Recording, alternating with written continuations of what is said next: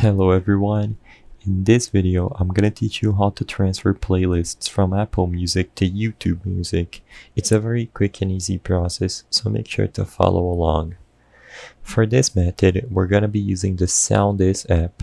So the first step is to open up your preferred web browser and go to soundisk.com.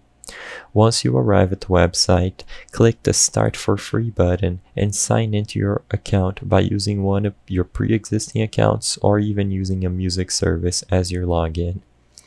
After you get the web app working properly, the first step is to select the platform-to-platform transfer tool through the left-sided menu.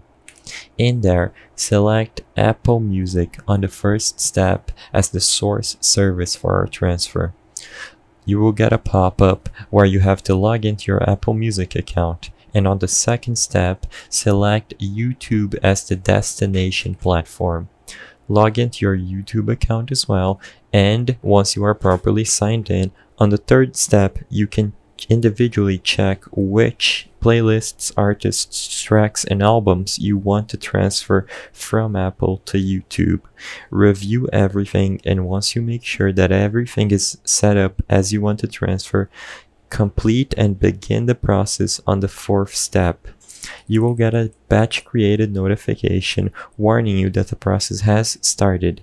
You can show its progress on the top of the page or receive a notification email once it's done. I hope I was able to help you on how to transfer playlists from Apple Music to YouTube Music. If this video helped you, please be sure to leave a like and subscribe for more quick and easy tips. Thank you for watching.